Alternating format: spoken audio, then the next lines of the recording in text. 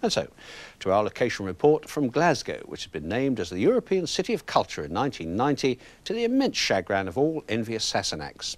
In Glasgow, the Irish actor Liam Neeson has been filming The Big Man with director David Leland. Mr. Neeson seems to have had a pretty gratifying time lately. He's appeared with De Niro in The Mission, with Eastwood in The Deadpool, and with Cher in Suspect. Supporting roles, yes, but they got him noticed, and now it's his turn to be the star as the eponymous Big Man. The film is adapted from a novel by William McIlvanney, and the cast includes Joanne Whalley-Kilmer and that other big un, Billy Connolly. Now read on.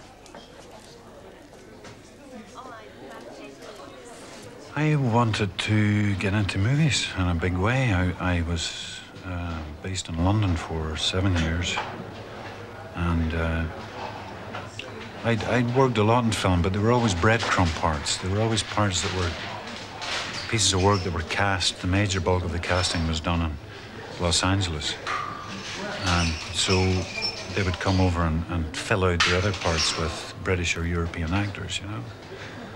And I thought, I'm not going to get anywhere staying in London, you know. And I would work with some very good people, and I worked with some awful people who made me think, you know, if these guys can get playing these type of parts, then I know I can, you know. So I went out, I packed a bag and had enough money to last for about 7 weeks, 8 weeks, and just went out, you know. Like Dick Whittington, you know. I think most of the British actors that have become successful in the States have really come off of British movies. I mean, from, you know, Michael Caine through Alfie and Sean Connery through the Bond films and Hoskins through Mona Lisa, Long Good Friday. You know, it's really those films that establish them with the critics and with the industry, and they then go on to become stars in Hollywood pictures. And I think that this route for Liam is probably, in a way, a saner route, which is to do quality work here that is recognised outside of Britain, rather than try and go and infiltrate LA, which is what he's been doing for the last couple of years. No, but listen, we've left out the greatest Scotsman of them all, Robbie Burns. Okay, we're a curious and intelligent race as Scots. Yeah, we're into everything. No wonder we've discovered and invented so many things. Right enough. You'd have trouble playing this game with Hungarians. Hungarians? Bela Lugosi! It's about a man who still believes, to some extent, in the values that he was given as a kid, but who has to find a way to reaffirm them, has to find a way to express them that is different from, say, what his father had. And he does this by going through the experience of a fist fight for money. The fist fight was essentially a metaphor for the kind of capitalism we have just now under Thatcher. Prepare, time!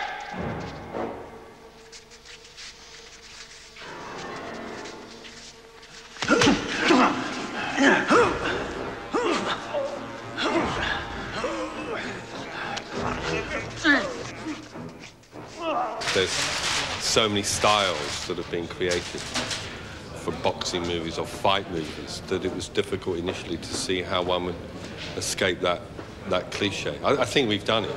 It was the visual element of the film that appealed to me most. We in fact did an enormous amount of work on the script between when I read it and when we actually started shooting. If we're going to go into one, you're getting this trouble from him way. What for getting a drunk? No, I need to go back.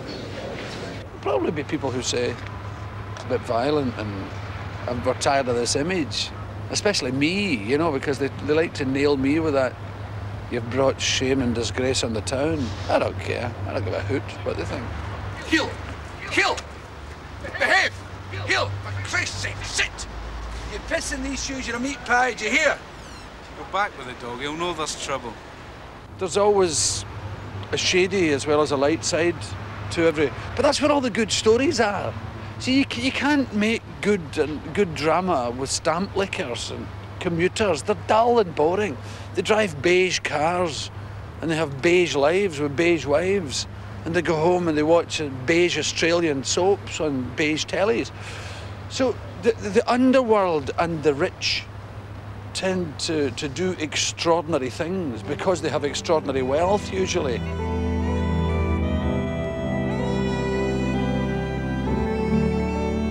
The Scottish setting here in Glasgow was very important to us because William's book, McIlvanney's work, is is very much about the Scottish mentality, the Scottish view of life. When I was trying to raise the money for the film, our American distributors, Miramax, almost insisted that we set the film in Chicago and said that we will raise all the money for you, there'll be no problem, we can shoot it here in America, because the story is, you know, it's universal. It could be Pittsburgh, it could be steel workers, it could be anywhere in the States. But it actually isn't universal if you examine it. 1990 is obviously the big prospect for Glasgow, European City of Culture. I mean, it's nice that it's happening, but I've always felt that for me, Glasgow is a city of significant culture, not necessarily with that kind of capital C. Now, with all this emphasis on the film's Scottish setting, it does seem remarkable that neither of the two main stars are even remotely Scottish.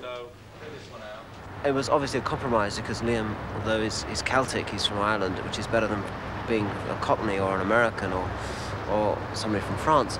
You know, was obviously not a Scot. But just came to a point where there was no Scottish actor that I could think of, or that Susie, who I cast all of my films with, who could come up with, that could even compare to Liam. I'm from County Antrim myself, and I'm from a small community, and I found the similarities between that and this fictitious community in Ayrshire to be very similar. So it wasn't a huge jump. It's not that alien to me. I'm actually from Manchester. And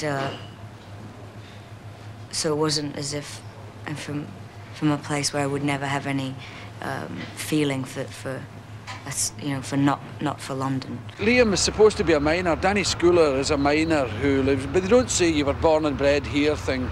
And it's just that thing for outside people. They don't explain every day why they've got a different accent from everybody else. So I think it gives the story real credibility. Because when I worked in the shipyards here in Glasgow, there was all sorts of guys worked in there, Englishmen and Irishmen, and nobody ever said, why have you got that accent? It's just, I like it to reflect life like it actually is. I think it actually makes it better than it would be if we were all Glaswegians or something. Jesus. And The Big Man should be opening in August.